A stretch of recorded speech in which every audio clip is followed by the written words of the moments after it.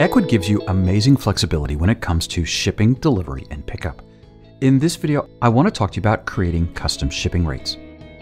Custom shipping rates are rates that you manually set up, usually based off the subtotal of the order or the weight of the order. You'll want to use custom shipping rates when you want to encourage customers to spend more by offering lower shipping costs for bigger cart values, or you ship large orders by freight and need to cover these shipping expenses, or you use a shipping or delivery service that's not integrated with Ecwid for real-time quotes. Setting up custom shipping rates is straightforward. I'm here on the Shipping and Pickup tab, and I'm going to click Add Shipping. Even when you're using custom rates, you'll still need a shipping company. I'm going to select USPS because I'm here in the United States, and down here at the bottom I have custom rates. As I mentioned, custom rates can be set up by weight or subtotal. Let's set one up for weight, and then we'll do another example by subtotal.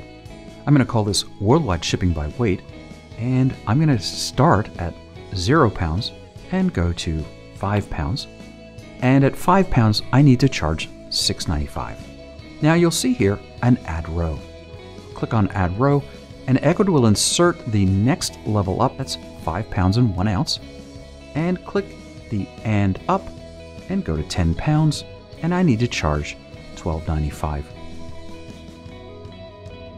If I click add row again, I can build out this table structure as detailed as I need. So I'm going to go to 20 pounds, set that at $24.95. Now, if I have a maximum shipping level, i.e. I can't ship anything over 100 pounds, well, very simply, I just say 100 pounds. And now, if my order weight is over 100 pounds, I can't use this shipping method. If I don't need to have any kind of limit at all, I can just delete that, and now 10 pounds and up is $24.95. Let's add a description, shipping by weight anywhere in the world. I can limit the availability by subtotal. It's as simple as just clicking there and adding an amount. I can show the estimated delivery date at checkout. This is really helpful for customers to know about when they might receive their product. If I click on that, it's enabled, and I'm going to say that estimated transit time for my custom shipping is between 3 and 5 days. It takes me 2 days to prepare the order. I prepare orders Monday through Friday up until 4 p.m.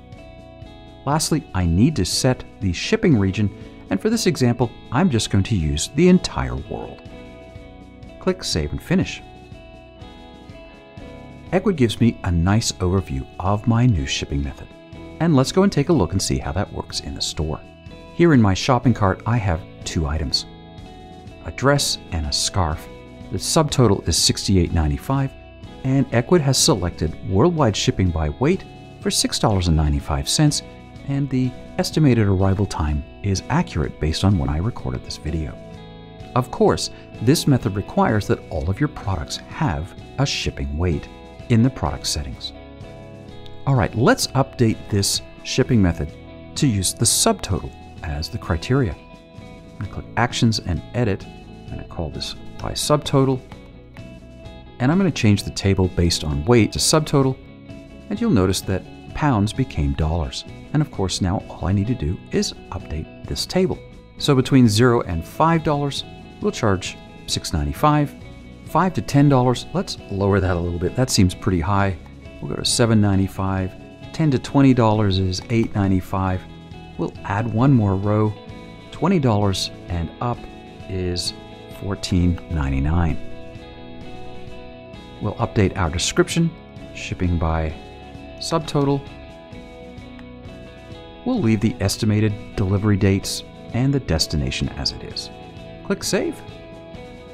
And now when I refresh my shopping cart with my dress and the scarf in it, my shipping is updated to $14.99, worldwide shipping by subtotal. And here I have an example where my scarf only costs $9.95, and so my shipping by subtotal was updated to reflect that price change.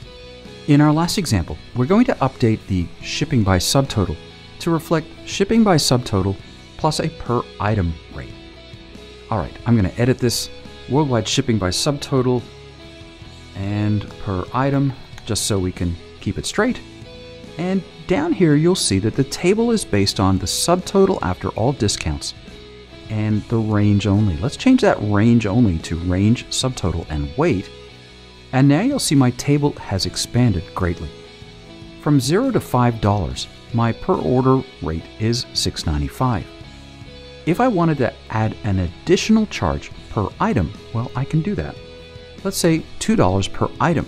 So this shipping rate would be $6.95 plus $2 per item. On a $5 to $10, let's again add the same amount, $2 per item. And on the $10 to $20, let's add $3 per item. And on the $20 and up, let's add $4 per item. All right, I'm going to click Save. And let's take a look and see what that does in our store. So here for my casual men's scarf, this is a under $10 item, and the shipping rate has been calculated at $9.95. So here I have a $7.95 per order plus $2 per item. Let's go ahead and change that and add a couple of items. So I've added 2 more men's scarves, which brings the total to $29.85 with a shipping of $26.99. Let's see how that was calculated. So this is over $20, so the shipping rate is $14.99 plus $4 per item, which is $12, which brings it to, well, $26.99. And indeed, that's the shipping rate that's been reflected. This can be a complex topic once you get beyond either weight or subtotal shipping. So I'm going to encourage you to check out the Help Center at the link on the screen. But no matter what custom shipping rates you might need, Ecwid delivers.